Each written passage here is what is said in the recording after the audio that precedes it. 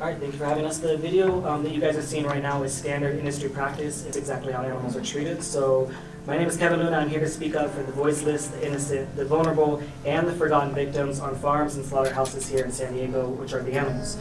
The reason for the need of the right to rescue that we're asking for of farm animals is as obvious as your right to break a car window and rescue a dying dog from that car.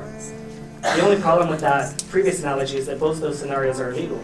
It may seem logical and heroic thing to save the dog's life from a car where their owners neglected them, and that's because it is heroic, and we think that at the very least, the individual that saved that dog's life should not be punished.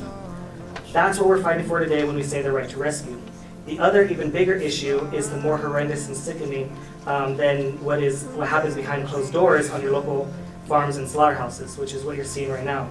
I have been in farms and slaughterhouses personally, and have filmed to share the truth about what happens to help people make an educated decision on how their daily choices impact the lives of so many innocent beings. With this much demand, there's a huge amount of demand for animal products right now. It is not economically viable to save every sick and dying animal that you see on the farms.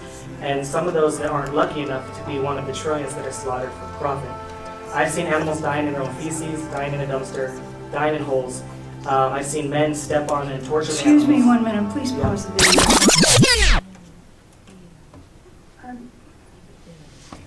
I just want to let you know that this is very sensitive imaging that we have not seen beforehand. We would point out that this video it contains a lot of difficult, graphic, violent footage.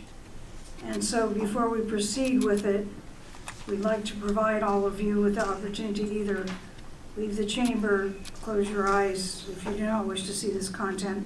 We want to warn you ahead of time. All right, you can continue this.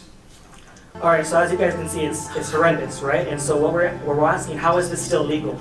These industries will still profit regardless of individuals taking the sick and weak animals to veterinary care and animal sanctuary, which is what we want. If you want to see happy and loving animals that have been rescued from these places, you can visit one of the local farms, the animal sanctuaries, and see how happy animals live that aren't treated like this.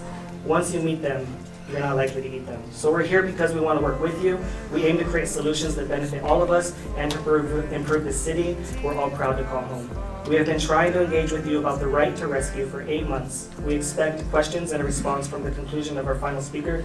Let's work together. Thank you.